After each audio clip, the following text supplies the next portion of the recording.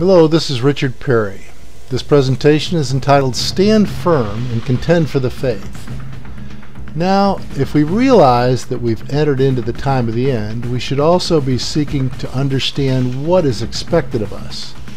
One of the things the Bible seems to be pretty clear about is that we of the faith are supposed to stand firm and contend for the faith. But if we don't know the faith, we don't know what the Word of God has to say for ourselves, then we will not be able to stand firm and contend for the faith. We could stand firm in the teachings of others, or stand firm in the teachings of man, or stand firm in the traditions of man, but unless we understand what the Bible has to say, we won't be able to stand firm and contend for the true faith of the Word of God. Stand firm and contend for the faith, recognizing that we're in the time of the end. We should also be aware that prophets prophesy lies. Priests rule by their own authority, and my people love it this way. So what will we do in the end? Stand firm and contend for the faith. But to stand firm, we must know the Word of God. We must recognize His voice and be comfortable with it. Stand firm and contend for the faith.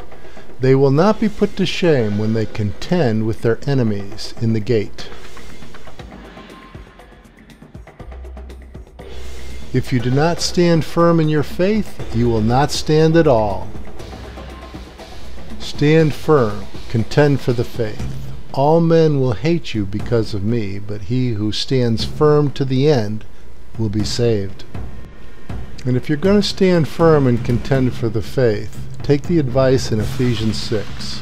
Put on the full armor of God, so when the day of evil comes, you may stand your ground. Take the sword of the Spirit, which is the Word of God. Pull it out of your sheath and prepare to use it so that we can defend the faith, contend for the faith, and stand firm in the faith.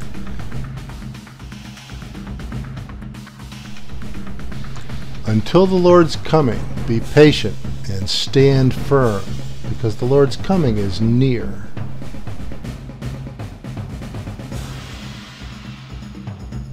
Is it really important that we stand firm and contend for the faith?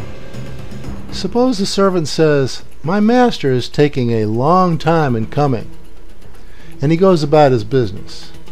When the master comes, he will cut him to pieces and assign him a place with the unbelievers. From everyone who has been given much, much will be demanded. Stand firm and contend for the faith. Now is the time. This is the time. We've entered into the time of the end. We've seen the beginning of birth pains. We've seen the first seal of Revelation opened. The next seals will be opened shortly, and we can expect the birth pains to continue until the coming kingdom and the return of the Messiah. Now is important that we have a grasp on the faith and that we stand firm in it. Because if we stand firm and hold on to the faith until the end, we'll be saved.